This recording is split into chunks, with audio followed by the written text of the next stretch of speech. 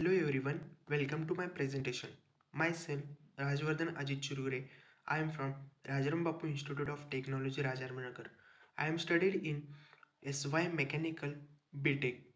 Today I am here represent the manufacturing process of bevel gear. This image indicates the casting process of bevel gear. Introduction about a bevel gear. Bevel gear is a rotating machine element used to transfer mechanical energy or a shaft power between shafts that are intersecting either perpendicular or at right angle. A change in the axis of rotation, the shaft of power. Aside from this function, bevel gears can also increase or decrease the torque while producing the opposite effect on the angular speed. This is a flowchart of manufacturing of bevel gear. In this flowchart, which materials are used, which furnace is used, and these are the manufacturing process: pouring, casting, shakeout, cleaning and inspection, finishing.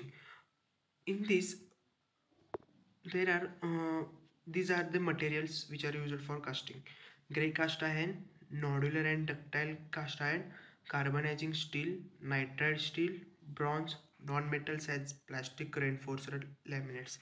And then mild steel is a metal alloy used in the casting of bevel gear. Bevel gear can made from metal such as steel or brass, or from plastic such as nylon or polycarbonate. Which furnace is used? For bevel gear, casting cupola furnace is used. A cupola furnace is a melting device used to which can be used to melt the cast iron. Bevel gears are used in applications with a 90-degree shaft angle at 545 degrees Celsius of machine structural carbon steel, SC of machine structure alloy steel. Here we can start the casting process. This image indicates the casting process. Sand casting is the most popular casting process employed in industry because of its great geometric freedom capability and for its cost effectiveness. The size and shape of the perform of the hot die forging of the bevel gear for the casting process analysis of bevel gear blank described in this paper. Casting process is most used to often make blanks for gears that will have cut the teeth. There are several variations. These process can also be used with a variety of steels, bronzes and aluminum alloys with machinable materials. The process is still useful if the gear is integral with some complicated shape that is very difficult to produce by machining. The complicated gear shapes quite costly to the machine can be made quickly at low cost. And then pattern. Then pattern. In this picture we can see around the product sand is there. In casting, a pattern is replica of the object to be cast, used to prepare the cavity into which molten material will be poured during the casting process.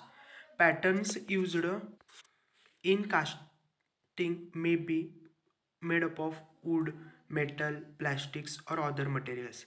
Patterns are made to exciting standards of construction so that they can last for a reasonable length of time according to the quality of grade of the pattern being built, and so that they will be repeatedly provide a dimensionally acceptable casting.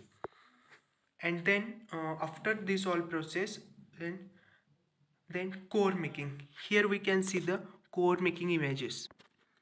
Cores are placed into the mold cavity to from the interior surface of the casting. Thus the void space is filled with molten metal and eventually becomes the casting.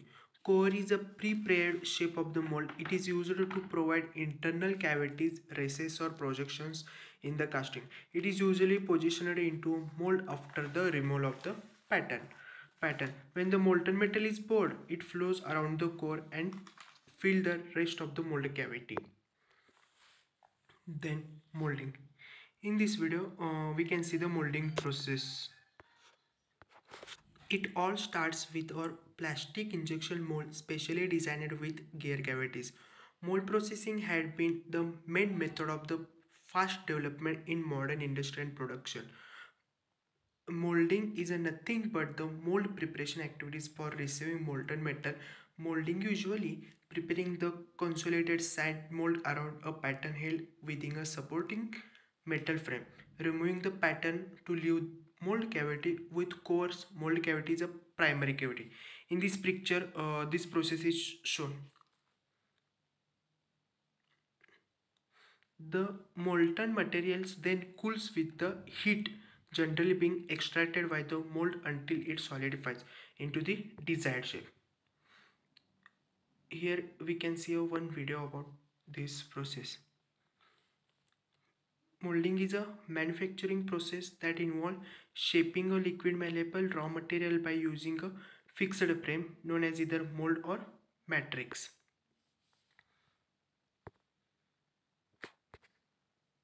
After this process, pouring is there.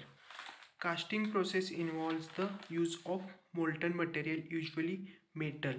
This molten material is the poured into the mold cavity that takes from the finished part. The preparation of molten metal for causing the is referred to simply by as melting. The molten metal is transferred to pouring area where the molds are filled. In this picture, the man shows the pouring of that melting metal. And then after this all, casting shakeout. In this picture, these pictures are the casting shakeout of that material. After the casting has solidified the mold, the casting is removed from the sand mold by a process called as a shakeout process. Typically the entire mold is vibrated to shake loose the sand from the metal casting. Additional cleanup of mold material can be accomplished by the abrasive blasting. With the with the ice clit, the part was allowed to solidify and then conveyed to a mechanical vibrator. The mold and the part were shaken for several minutes until the majority of the sand was removed. The sand from the mold is then recycled to make a new mold. Here we can see that the sand and this poured material. After this, cleaning and inspection. Cleaning and inspection is the most important part in this process because gear inspection is an important procedure for checking not only the overall quality of the manufacturer but also provides insights to the efficiency and level of control of the manufacturing process. Cleaning involves the removal of sand, square, excess metal from the cutting burned on sand. Scales are removed to improve the surface appearance of the casting.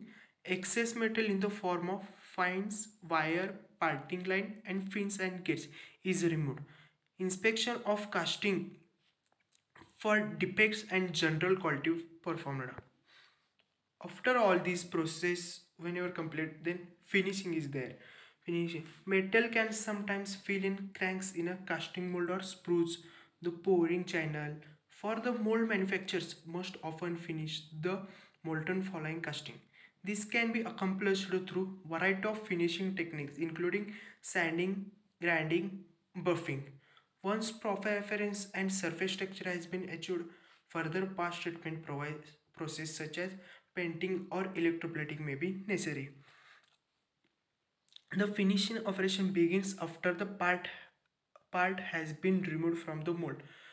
During this process, the gating system is removed from the mold, the risers removed from the mold, and by the torch, grinder, or saw. Typically, additional cleanup, flash, and the other final touch up is done with the grinder. After the mold material is removed from the clit, the risers are removed with the torch. Then the ice clits are removed from the tree, the gates runner system that delivered molten metal to the mold of the clit. This is all about of the manufacturing process of bevel gear. Whenever I conducted this project or this ISC, then I understood that what is a manufacturing process, and also I understand manufacturing process of bevel gear in detailed form. Whenever I whenever I learned this process, that is pouring, casting, inspection, cleaning, finishing, I learned various types of manufacturing process of bevel gear by casting process. I understand that how product is manufactured by a casting method, that is which material are used, which furnace is used, and I got all information about that materials, each and every materials. Thank you.